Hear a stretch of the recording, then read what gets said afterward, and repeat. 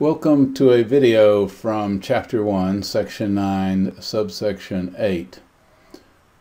There is actually no Section 9 in Chapter 1. This is the section devoted to daylighting, which was not included in the original textbook, but is a major part of this course.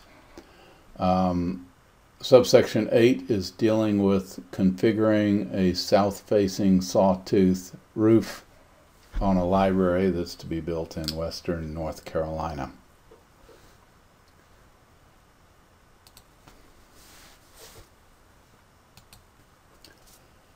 So, because the climate is cold, or much cooler than most of the rest of North Carolina, and the internal occupancy will be fairly low, it is desired that the daylighting system provides some heat during the winter months, which leads to this decision to illuminate the building using south-facing glass and a sawtooth roof, the point being that the south-facing glass will provide some heat during wintertime.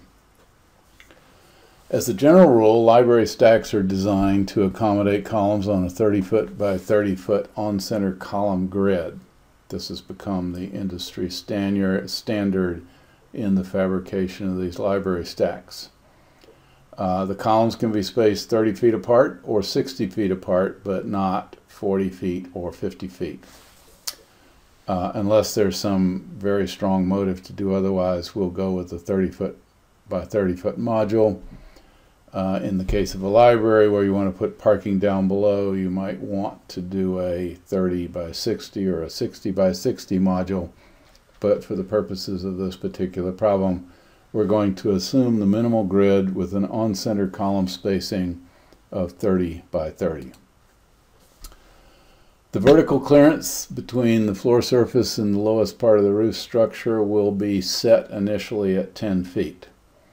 We don't want to go much less than that for psychological reasons, but it should probably not be much more than that for economic reasons. Economic reasons meaning more building envelope we have to pay for, more heating and cooling losses through the building envelope, and more wind load that increases the structural cost of the building.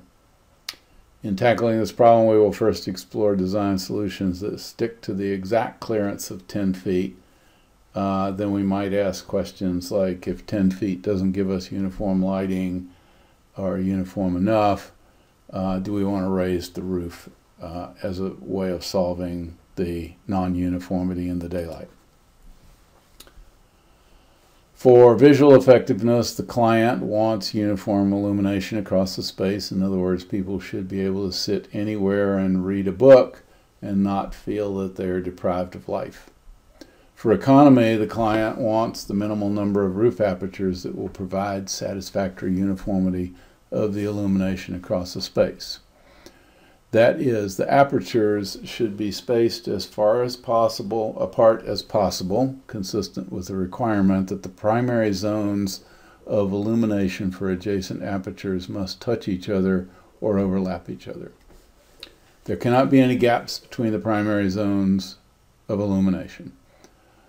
The sawtooth should be of an appropriate size that there is an integer number of sawtooths per bay. In other words, one 30-foot sawtooth per 30-foot bay, or two 15-foot sawtooths per 30-foot bay. We could imagine a building with two bays that are 60 feet.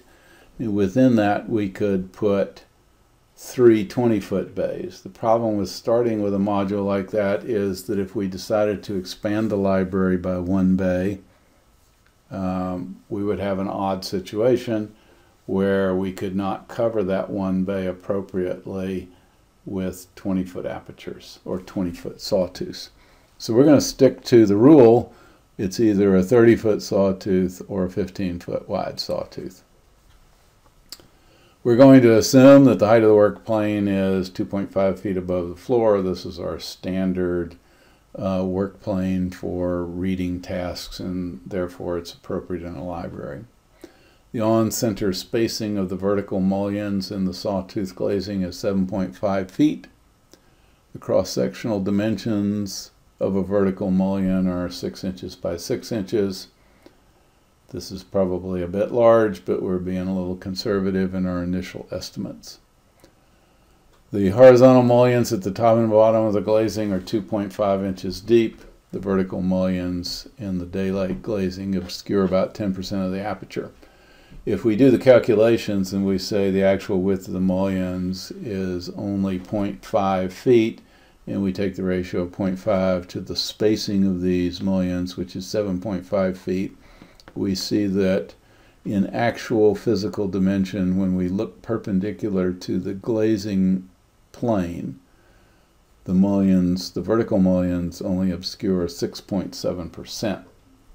However, the effect of the mullions on off-axis light is greater than for light moving perpendicular to the glazing, so the obscuring effect is larger than 6.7% on average. The on-center spacing of the truss joist rafters is 7.5 feet, and in fact we're going to assume that the mullions in the glazing are structural, and they do support the ends of the truss joist rafters. So in other words, there's no need for any deep beam at the top of the aperture, and in fact the apertures can go all the way up to the underside of the end-bearing assembly of the trusses, or possibly even all the way to the decking, although we typically wouldn't do that.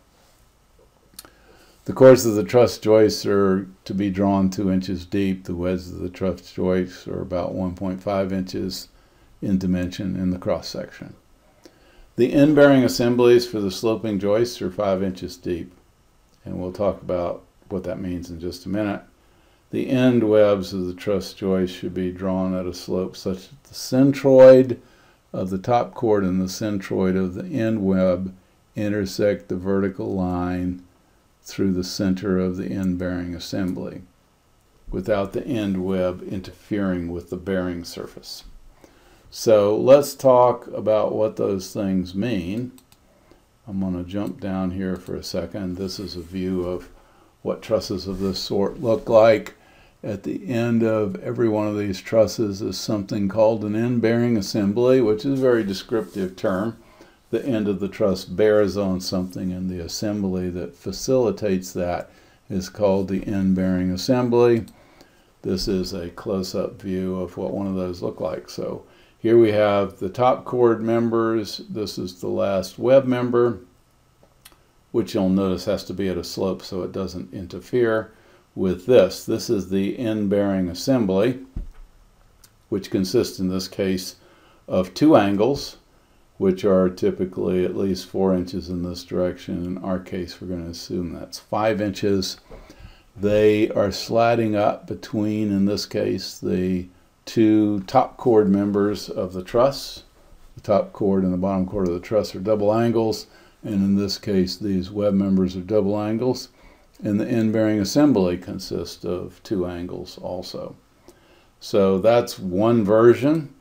Here's another version where the web comes up between the 2 angles that constitute the top chord, and these 2 angles that constitute the end bearing assembly are now welded on the outside faces of the double angles that constitute the top chord. Now this overlapping of the angles that create the end bearing assembly and the angles that are creating the top chord allows us to actually rotate the angles that are the end bearing assembly, and that can result in a situation like this. So you'll notice going off in this direction is the top chord, and these end bearing angles, that one and that one, have been rotated so that their surfaces are not parallel to the top chord.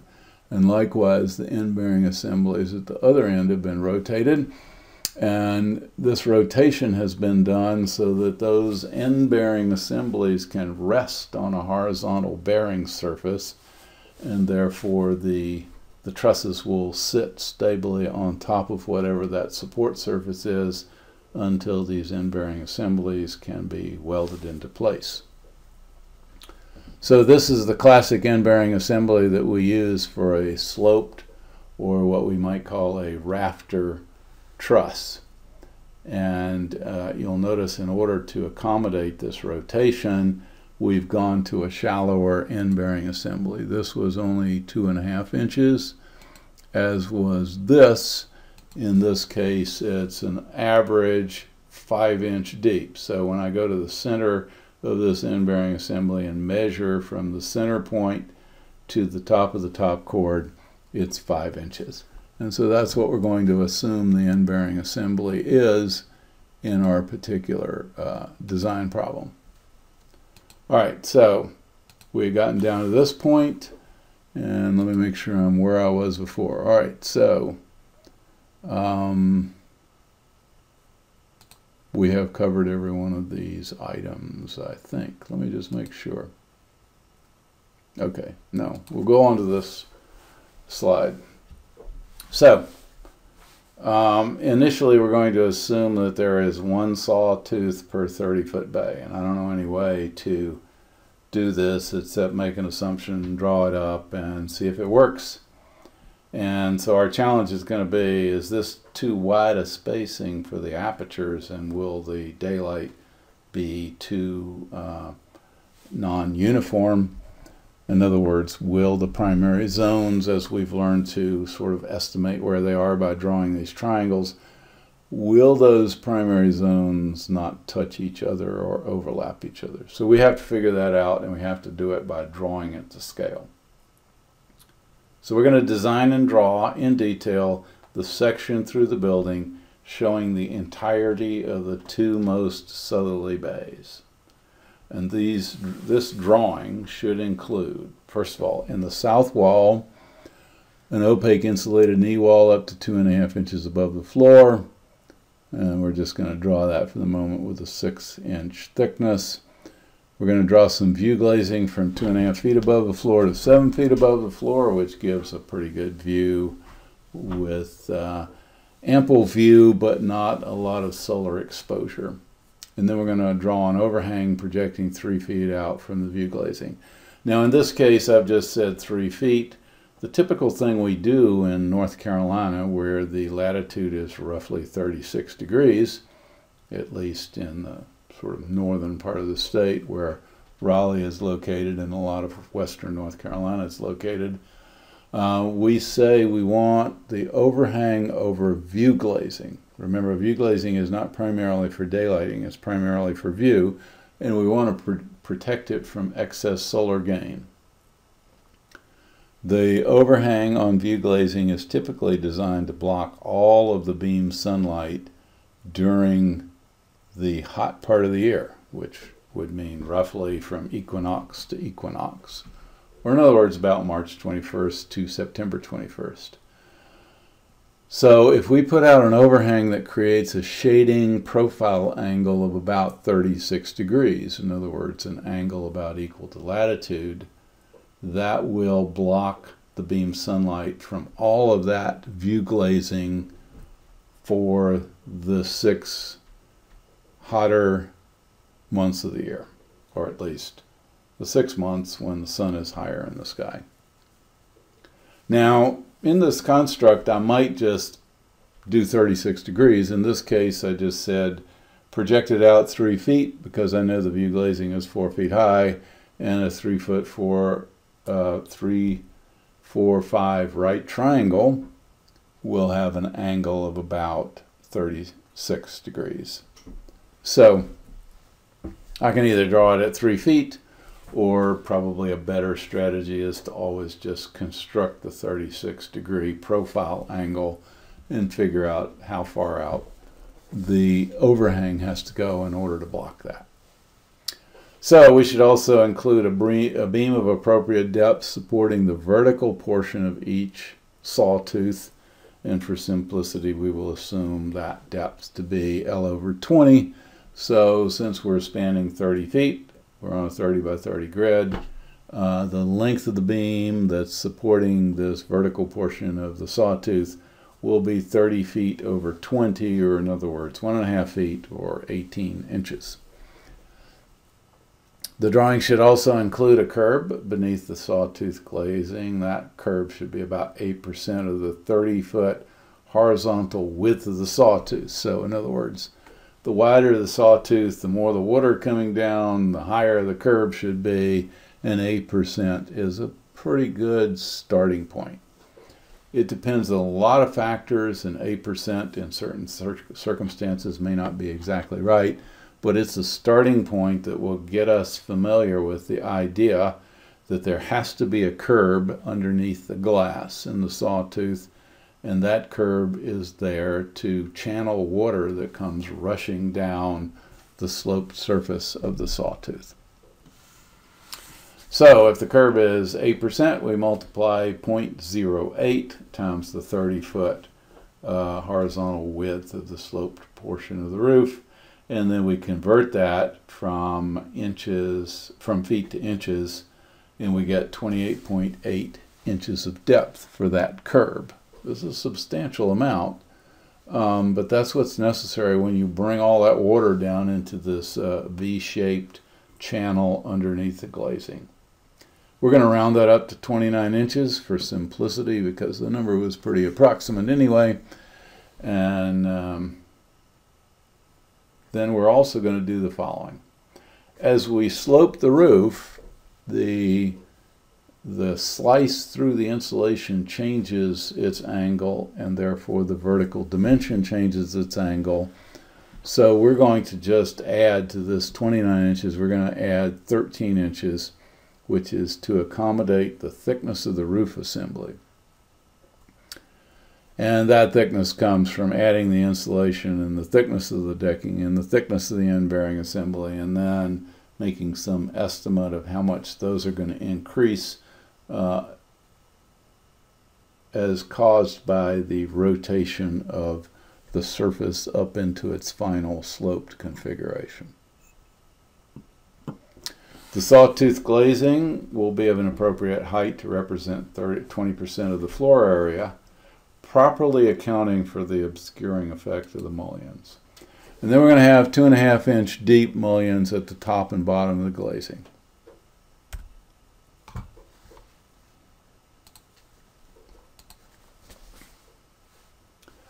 So the drawing should also include truss joists of appropriate depth to span the 30 feet.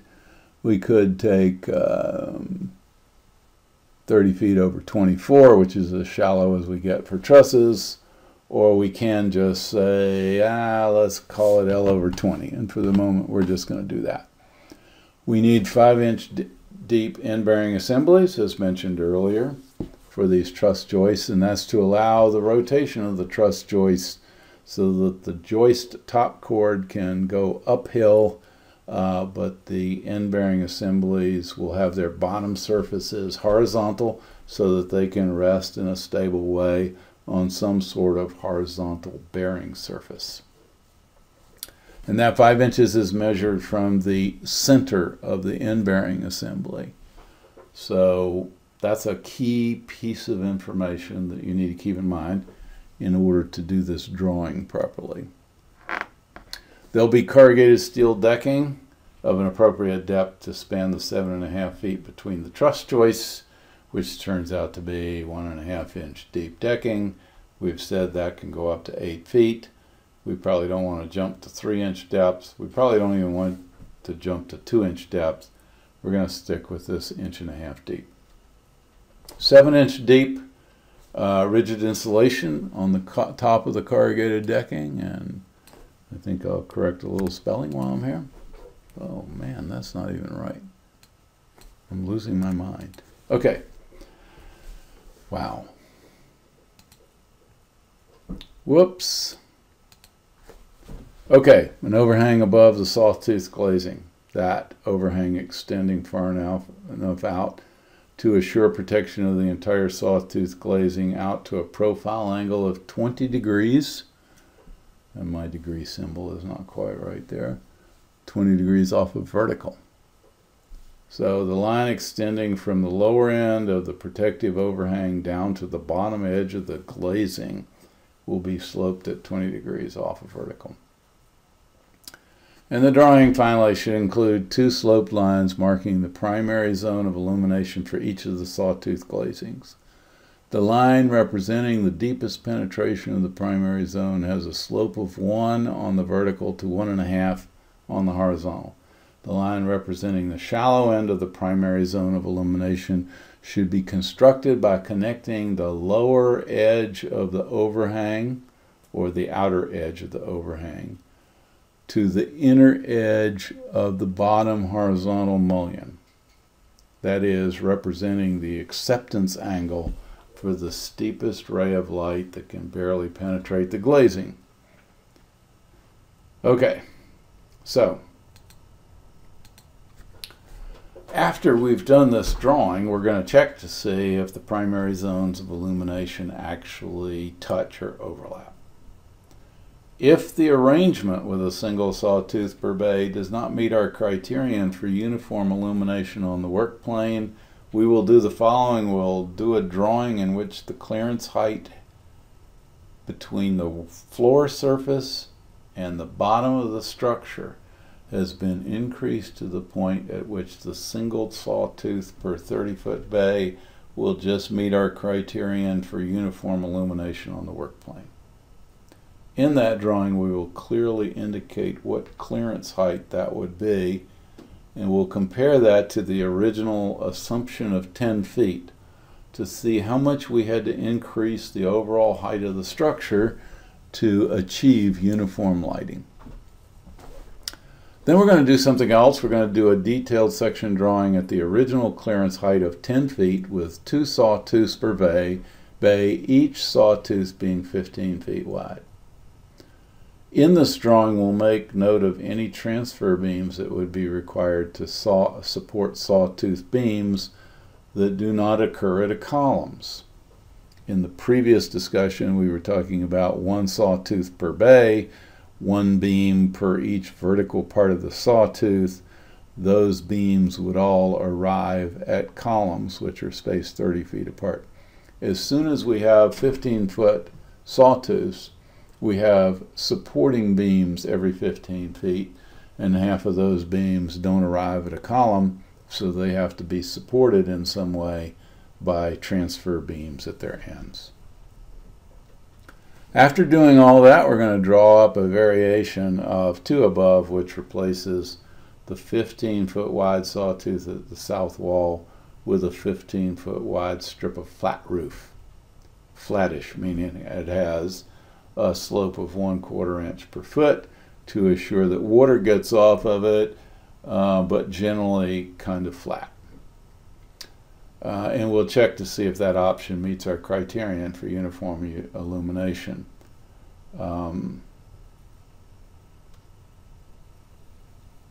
we'll see if we need a clear story in the south wall, and then we'll see if even that works. The key reason for replacing the sawtooth at the south wall is some people feel like that tall wall looming over people's heads is not a very friendly human scale kind of interface. So we kind of like to see if we can pull the structure down at the south wall. Okay, so we're going to go to AutoCAD and we're going to talk our way through this. And the first thing I want to do is spend a little time focusing on the notion of what an end bearing assembly is. So here we have a girder beam, and here we have a double angle truss, and the top chord of this truss is arriving at its end bearing assembly. And you'll notice that I've shown the depth of that end bearing assembly as being 5 inches from the bearing surface right here up to the top of that top chord.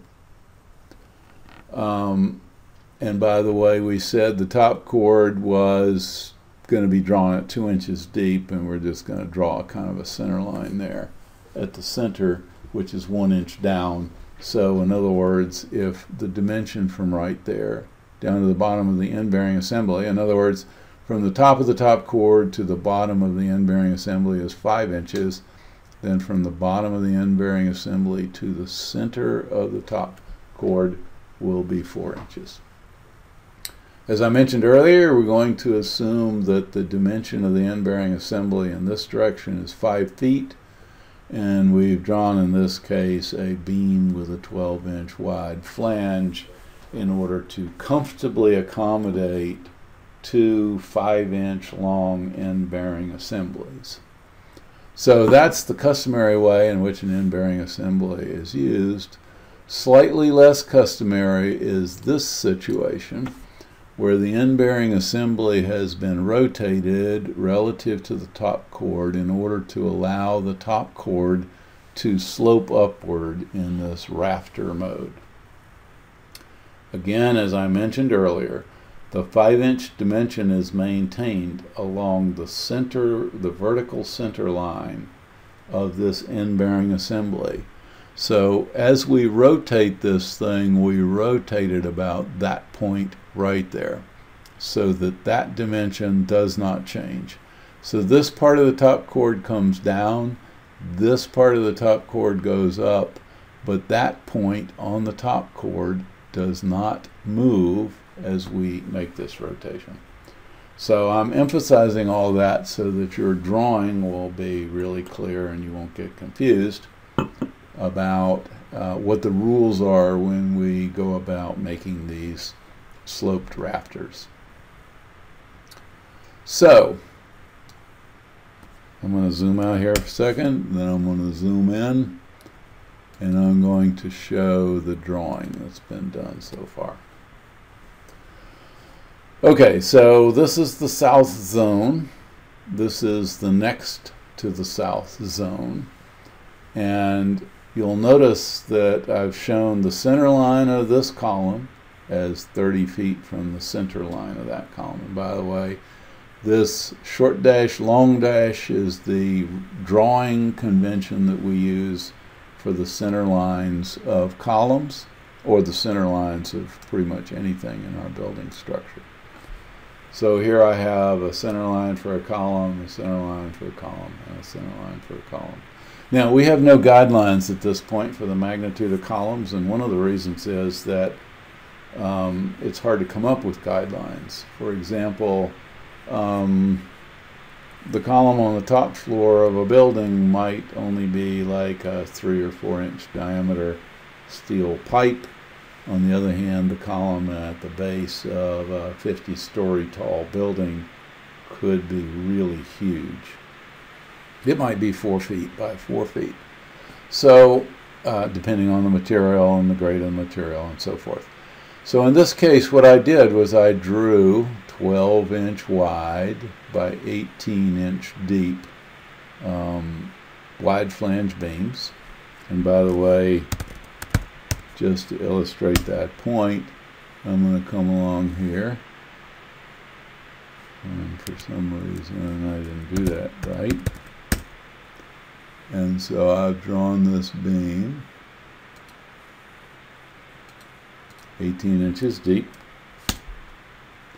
And I've drawn it 12 inches wide. And by the way, that 12 inches, as I said, was to handle the end-bearing assemblies. Except in this case, this end-bearing assembly is there as expected, but now we have a special condition on this side of this beam, which is the following. We're going to have a vertical member coming up supporting this end-bearing assembly at the top. So here is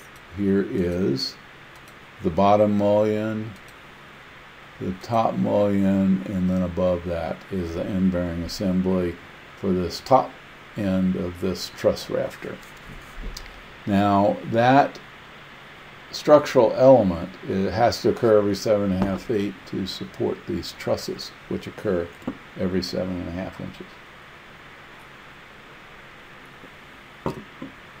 So we drew this beam, and for purposes of what we're doing, I just drew the column as 12 inches wide also. This column, though, unless it's concrete or something like that, if it's a steel column, it's going to be a lot smaller than that. But we're not focusing on that issue right now, so don't be distracted by me drawing that at 12 inches. That's like a marker that I'm just putting there because I don't know the answer yet, and that's not really part of this assignment. Okay, so here's what we do. we take the floor surface, which is right there, the top piece surface of this. I draw a line there and I offset it 2.5 feet to get the work plane. Then I offset that line again 10 feet, or in other words 120 inches, to establish where the bottom surface of this spanning beam is occurring. Then I have to offset that point another 18 inches. And by the way, when you draw this, I've gone to all the trouble of drawing a wide flange section here just to help reinforce the idea that there's a beam there. For your purposes, though, you could just draw that beam as a 12-inch wide by 18-inch deep rectangle and label it beam, and that will be good enough for this assignment. So I've gotten up to this point, which is now actually 11.5 inches above the floor surface, and that establishes the top surface of the spanning beam, which is the bearing surface for the end bearing assembly of those truss rafters, and also for the vertical column or structural mullion that's going to occur every 7.5 feet in this vertical portion of the sawtooth. So all that's been pretty simple and straightforward, and now what I did was I went in and I drew my end bearing assembly, and I marked off the 5-inch vertical dimension. And by the way, I don't think I drew this precisely, so let me see what I did wrong there.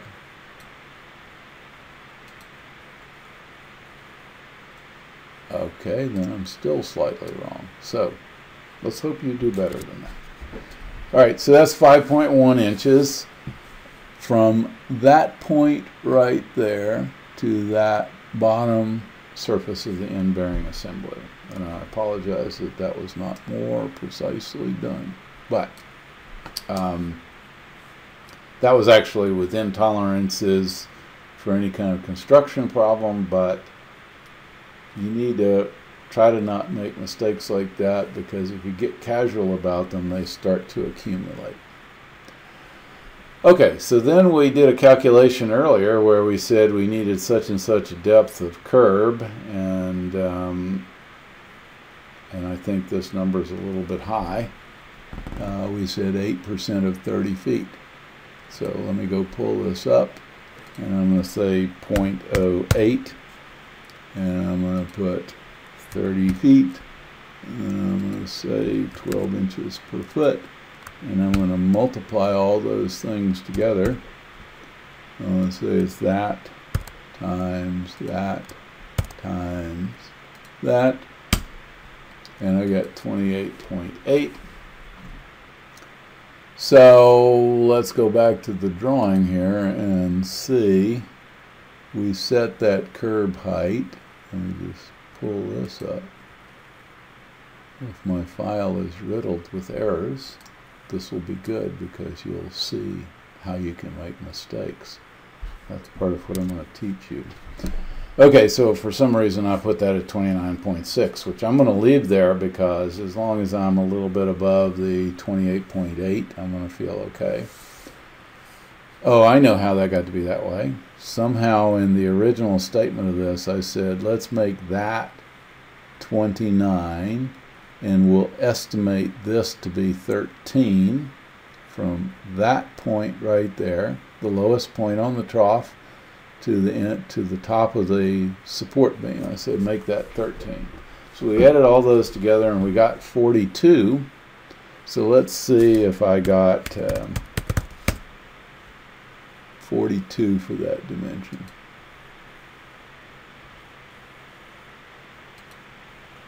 Yes, I did. So I rounded a bunch of stuff up, and in the end, this was the result, is that instead of 28.8, I got 29.6. Okay, then I put in my 2.5-inch high bottom mullion. And then I have to figure out what's the height of the glass. Now this is where life gets a little interesting. So we're going to pull up our spreadsheet again, and we're going to say that the area of floor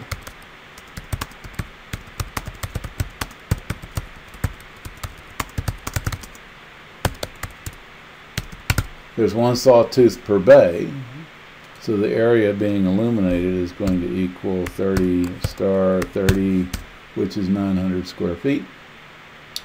And then the area of the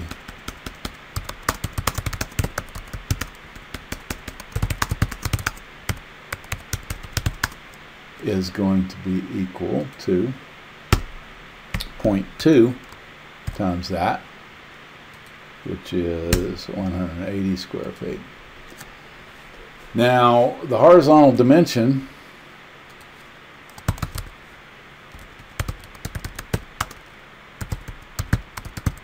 and I'm going to say effective,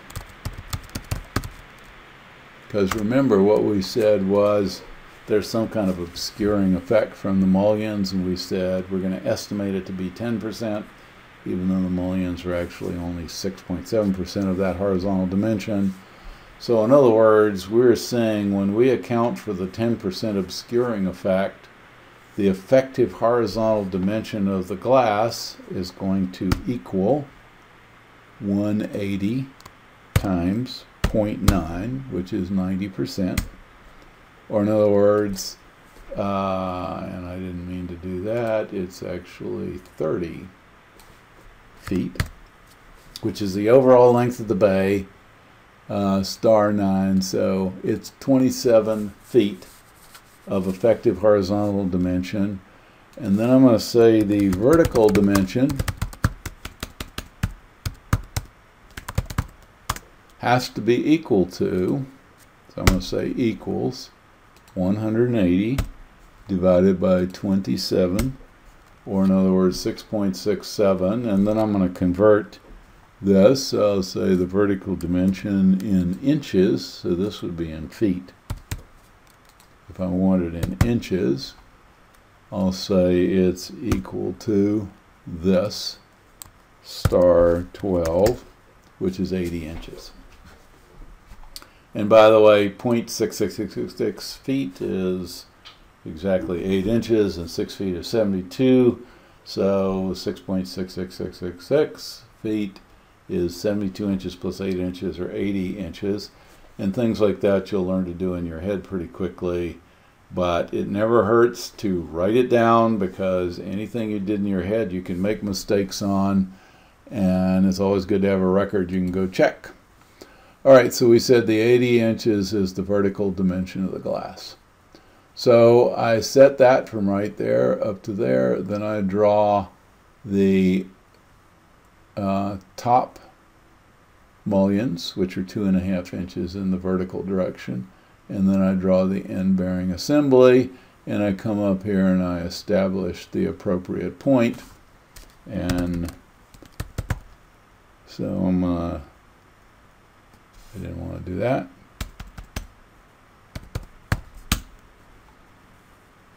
I'm going to come from right there down there, and I get 5 inches. So remember, we're rotating the top chord about the center vertical position of this end bearing assembly.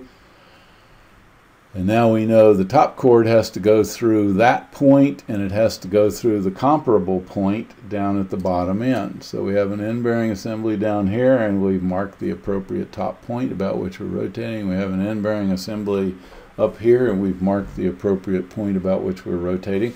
And we have established the slope of that top chord, top surface, the top surface of the top chord.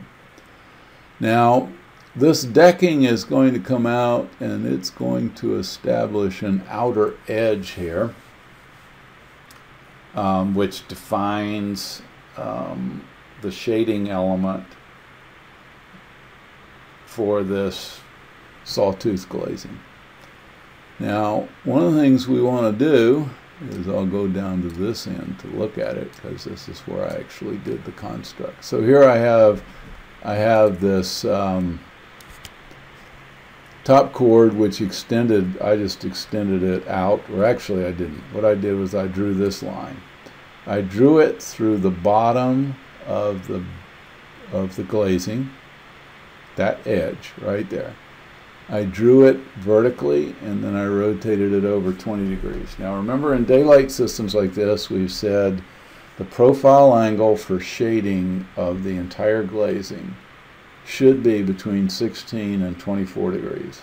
I just arbitrarily picked something in the middle of this. So I created this line, I rotated it over by 20 degrees. Then in AutoCAD, I used my extend function to extend the top chord, or the top surface of the top chord, and that established the outer reaches of the corrugated decking, which rests on the top of the top chord. So that defines how far out this overhang goes. And by the way, typically on this edge we'll put an angle which helps reinforce the decking and reinforce and contain the insulation. Now that angle is technically not necessary because the decking can span from one truss to the next, but people sometimes do screwy things, like they put ladders on that edge, or a bunch of people might hang on that edge or something. So localized loads are taken care of at the edge by that edge angle, which can be as deep theoretically as the insulation plus the thickness of the decking. So that establishes how far out that goes, and then once that's established, it can be replicated back here and so forth all the way through the structure. So this is a pretty clean structure right now. We got an 80-inch vertical dimension to the glazing in the sawtooth. Now we're going to go draw these lines that represent the primary zones of illumination. So the primary zone from the south, the primary zone of illumination associated with the south bay will start at the lower edge of this overhang, because that's where sort of light is blocked all the way out to that point. So that kind of defines our aperture from a lighting point of view. And we create a line passing through that point with a slope of 1 to 1.5. And in this case, I drew it as 10 inches and 15 inches because I'm drawing in units of inches right now in this program. So this defines sort of the inner extent of the primary zone of illumination, or the deepest penetration of light from the south sawtooth. This line, on the other hand, I drew. Let me undo this. I snapped it to the outer edge, and I snapped it to the inner edge of this mullion. And then I extended it down to the work plane. So these two lines define the primary zone of illumination for the south aperture. These two do so for the south aperture, the south sawtooth that's in the second bay. And one of the things you'll notice is they don't intersect here. So your first assignment was to figure out, well, let me go one step further here. And, well, okay, so let's do that. So the first thing you were asked to do was, if these zones don't touch or overlap, how high do we have to move this structure? So the way we do it in AutoCAD is we'd extend this line and that line. So we'd use the fillet function.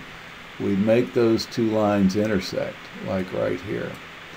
And then in this drawing, what I did was I took the whole roof structure, and actually what I did was I lowered the floor, but philosophically it's like raising the roof. I keep going back to the wrong program here. So let me zoom in here for a second, since my rulers don't seem to be working. Okay.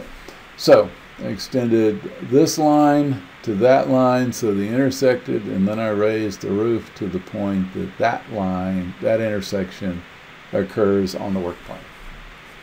So this now satisfies our criterion of uniform illumination on the work plane. And we've gone to 194.3 inches. We were originally at 120, so we've had to raise it 64 inches roughly, which is a little over 5 feet. Now, if it's a huge building, we might not object to doing that because it's mainly a volume-driven building, and the external surface of wall is not that big a deal. On the other hand, if it's a fairly small building, we could increase the cost of it quite a bit by increasing the height of the perimeter wall. So we don't know at this point whether this is a prudent thing to do or not. So we're just going to do this solution and let it stand there. Now here's something else we were supposed to go look at. We were supposed to look at the south wall. So I'm going to zoom into this wall for a second. And in this case, we were told that there should be a knee wall up to 2.5 inches. And typically that means the top surface of that mullion is 2.5 feet up, 30 inches up. And we don't want to go any higher than that because we don't want that knee wall shading our desktops where people are doing, our tabletops where people might be reading a book.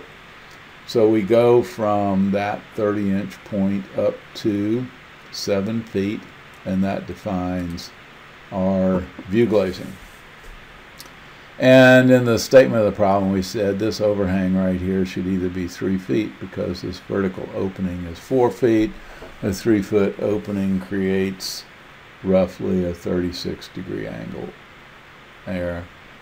Or, in this case, I just drew a line from the center point of the mullion. In other words, at the base of the glazing, I drew a vertical line, I tilted it over 36 degrees, and that defines the profile angle that I would like for my overhang to go out to.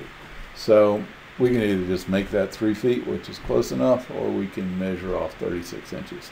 The nice thing about 36 degrees, is that it always applies no matter how tall this view glazing is. So in a way, the 36 degrees is a better guide. And again, that 36 degrees it's essentially equal to the latitude of the building in western North Carolina. Now, that establishes this set of lines, and they are sloped at 1.5 out of 5. So in a way, what I could do is I could just get rid of these to avoid any unnecessary confusion.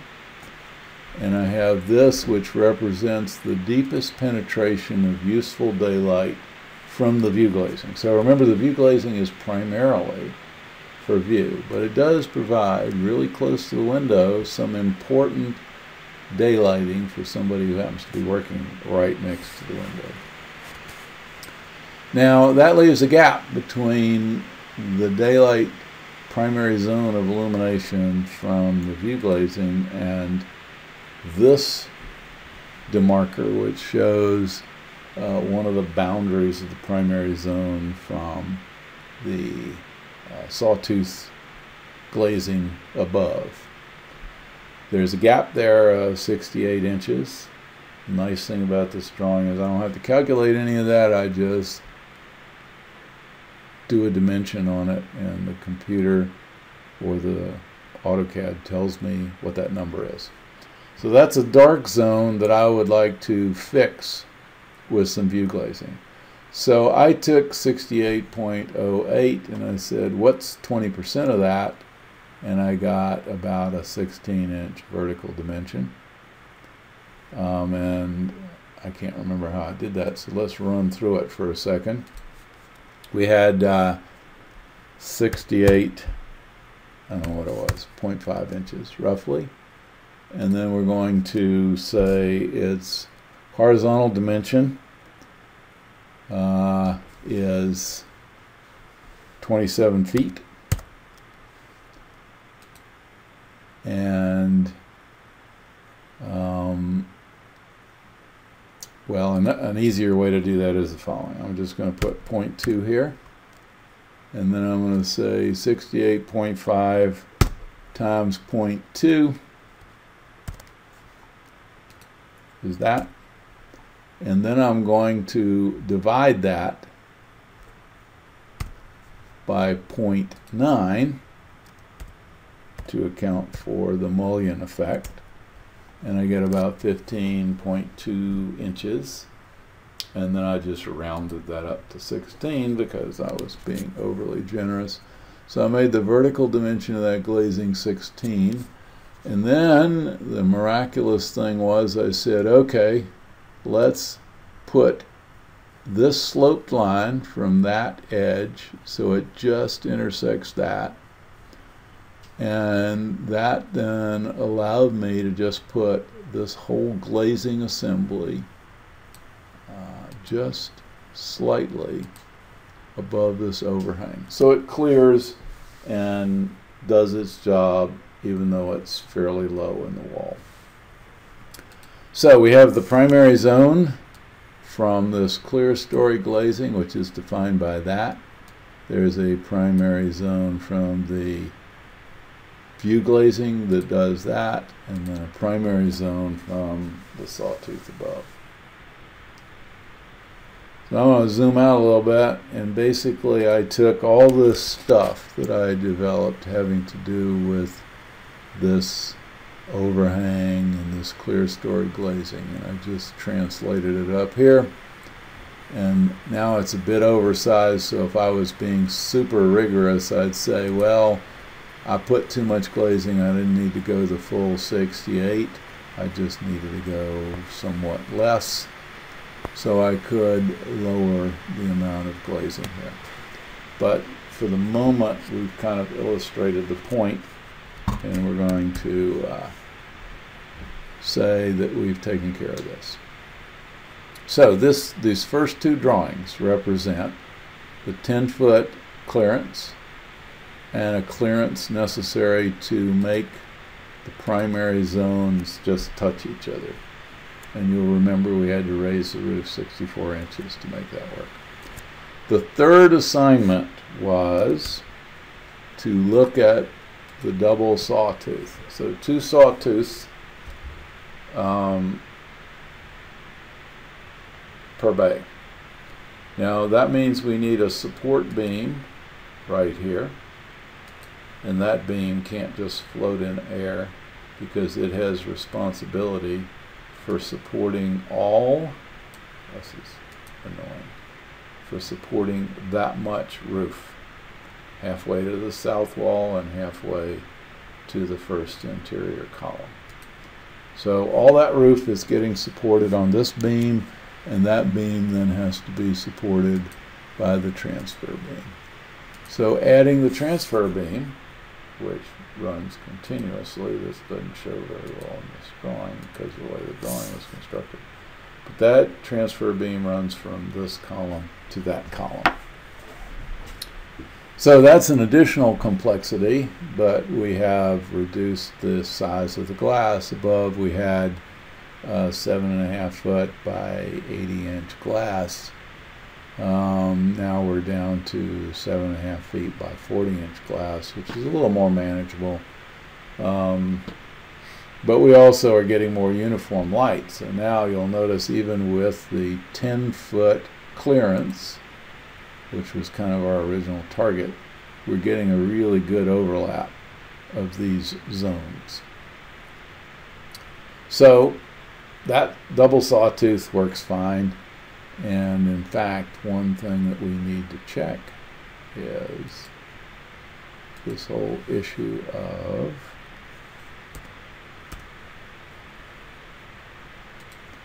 I've got this sloped line. I need my overhang. I haven't even constructed the overhang. So this drawing is really incomplete as of the moment. I need to put the overhang in.